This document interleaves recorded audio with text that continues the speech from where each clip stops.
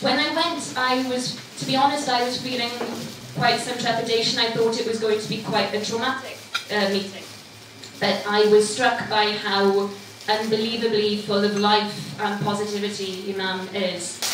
We had a wonderful conversation that was wide-ranging. We spoke about poetry, about our languages, how the Kurdish culture is very similar to the Welsh culture.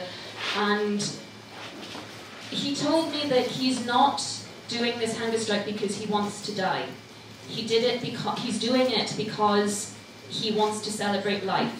Now, that might be something which for some people might seem a paradox, but actually I think it's very much in keeping with something else that we were talking about, which in terms of the Welsh culture and Kurdish culture, the fact that we have to assert ourselves against a negative force which is overpowering in some ways. And I think that the fact, so with culture, so too sometimes with life, that we have to assert something when it is set against its negative counterpart. Not getting more. Why on earth isn't the mainstream media talking about this more? This is something which is affecting people's lives.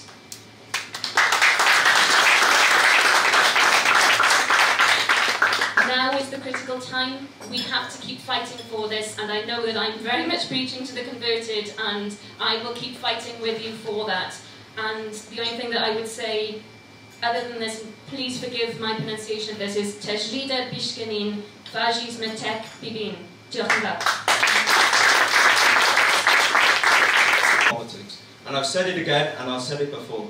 The ideas of Öcalan and the strength and bravery of our Kurdish comrades fighting ISIS is a light that shines in a dark, populist world. And people in the left are following you, and we stand with you in solidarity.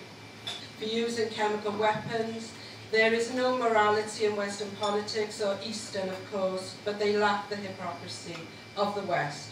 I can only beg even the Welsh Assembly and Welsh MPs to use all their power and influence to encourage the UK to come to the help of the Kurdish people in every way possible. If that involves allowing wholesale refugee acceptance, then so be it. We are all the same species, we all cry, we all bleed. Boyd Clark. Thank you. And the one demand of the hunger strikers is, to restart family and legal visits to Imrali Island, where Öcalan has been obviously incarcerated in isolation since 15th of February 1999.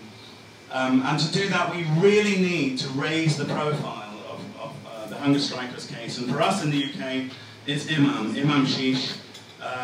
So we really need to increase, this pressure on. And people like Leyla Güven, who had no choice but to use their own bodies as weapons under the incarceration of the Turkish state. This is all for Abdullah Öcalan. And this is against the isolation of the Kurdish people's leader, Abdullah Öcalan. And not just because, as an individual, he is incredibly crucial and key to us, because he is, but also because the isolation of Abdullah Öcalan is not just the isolation of the Kurdish people, not just the isolation of all the peoples of the region of the Middle East, but actually in some ways it's the isolation of all of us. It's the isolation of all of us from a free life, from fighting for a better. Because what states and governments like the Turkish state represents in the name of capitalism and capitalist modernity is an empire of fear. So when you're like someone like Imam, who says, I am not scared to die, even though you're trying to control me with fear, that's the failure of that system within itself.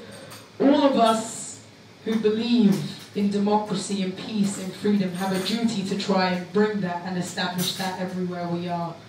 Solidarity, I think, one of the most beautiful things humanity has developed over history is solidarity and internationalist solidarity. And in some ways, despite capitalism and the ecological catastrophe that we are faced with, I think we'd like to try and push for the Senate and hopefully the Welsh Government itself to try and put forward, at the very least, some sort of statement, if not preferably pragmatic action to act on the two core demands of pushing for the Committee for the Prevention of Torture to reopen an investigation in Imrali Island and to pressure Turkey. Thank you.